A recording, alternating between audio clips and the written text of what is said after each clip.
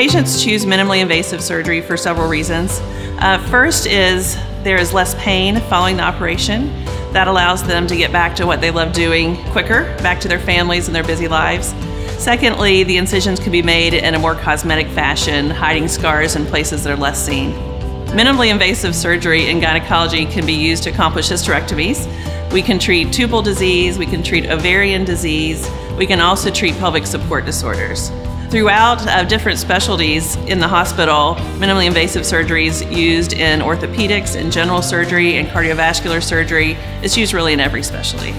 The Da Vinci robot allows us to magnify views, it allows us to see in 3 dimensions, and it allows us to get into spaces that would be very difficult in 2-dimensional laparoscopy.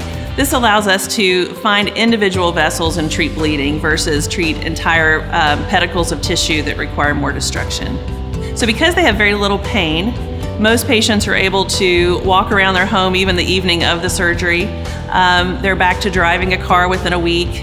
Truly, the full recovery takes the same amount of time because the body takes a certain amount of time to heal from surgery, but it allows that recovery time to be more productive for women.